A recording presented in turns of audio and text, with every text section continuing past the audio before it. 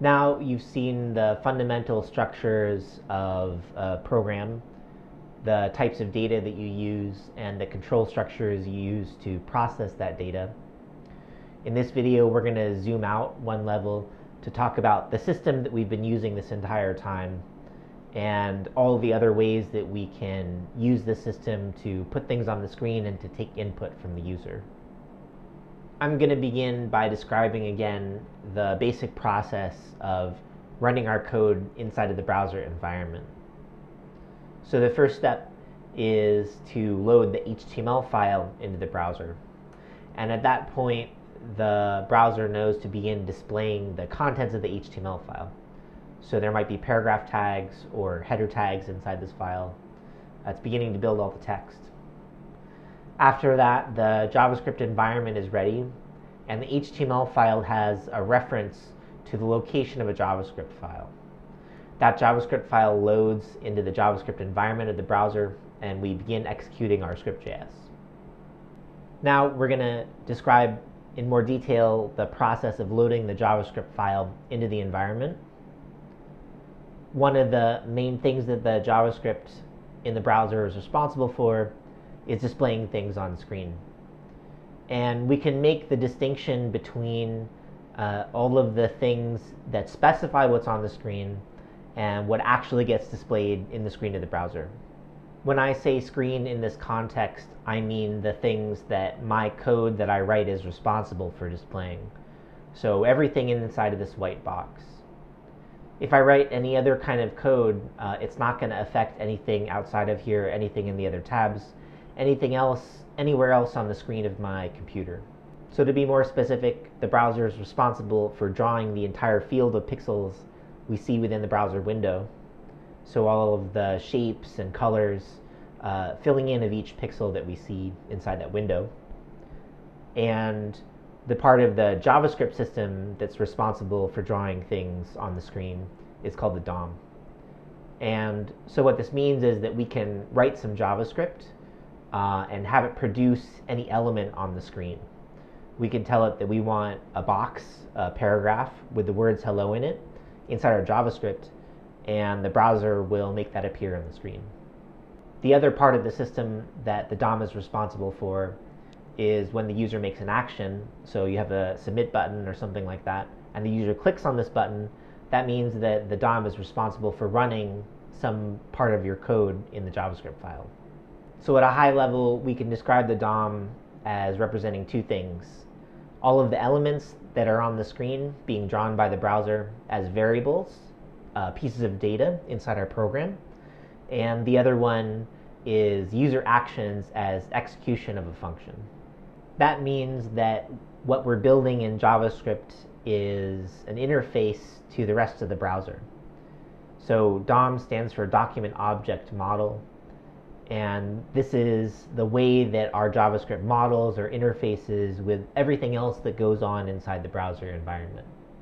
The other thing I mean is that JavaScript is not the browser.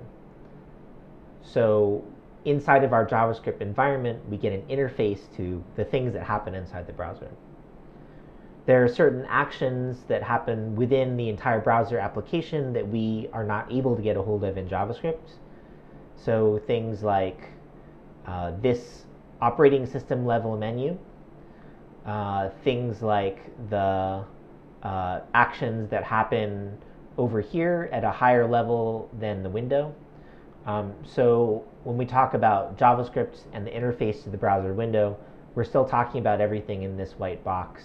And we're talking about a subset of the possible actions the user can make inside this window. So let's start writing some code. I've cloned the Next Steps repo into my computer, and I've opened it inside of VS Code. And this is not the starter code. This repo is different. It has some different starter code in it. So first, let's look through the files to see what's inside. First of all, inside of the script.js, there's no main function. And then if we look in the index.html, there's much less code here. We haven't looked in here, and in this video, we're going to explore more of this code as well. Now that we've conceptually defined what the DOM is, we can talk more about the specific JavaScript syntax. So mostly the DOM is represented by two variables that automatically appear inside the browser, window and document. So let's look at window first. I've loaded my DOM starter code into the browser, so now let's talk about window. Window is a variable that gets initialized by the browser when the window is ready. So if I just type in the word window, then I get this variable, and we can see that it's an object. There's curly braces here.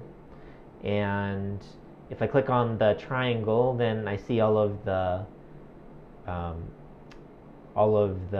keys, all of the fields inside of this object, and there's quite a few.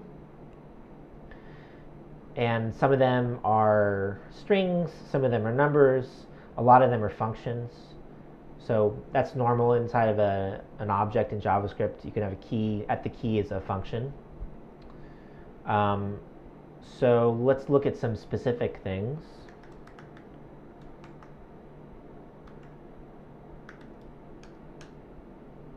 So location is the location of the HTML file that's currently loaded.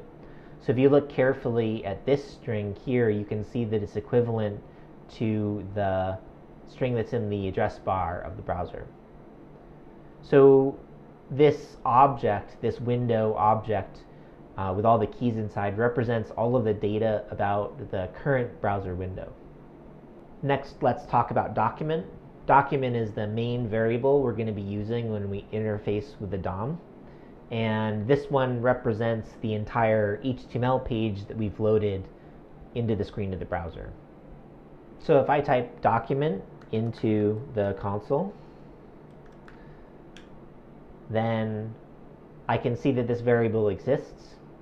I get a little bit of a special behavior here because this variable already represents something on the screen. When I mouse over it, the part of the screen that it represents is highlighted for me. If I click on the triangle here, then I see what's inside of this variable, all of the pieces it's composed of. This looks like HTML. So the browser is making this translation for me. And so document represents everything on the entire screen. However, the actual data structure of this variable is exactly the same as window. So if I do a period, and then Chrome will bring up this menu that will help me autocomplete all the fields inside of this object. Because it is an object, then I can see all the keys inside here. And I can look at this key, .title. So this is the thing that appears up here in the tab. And I can see this if I look at the head of my document. This is one of the tags in the head.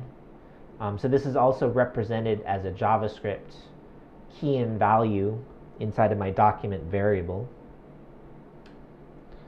So everything about this page is going to be, everything about this HTML document is going to be represented inside of the document variable.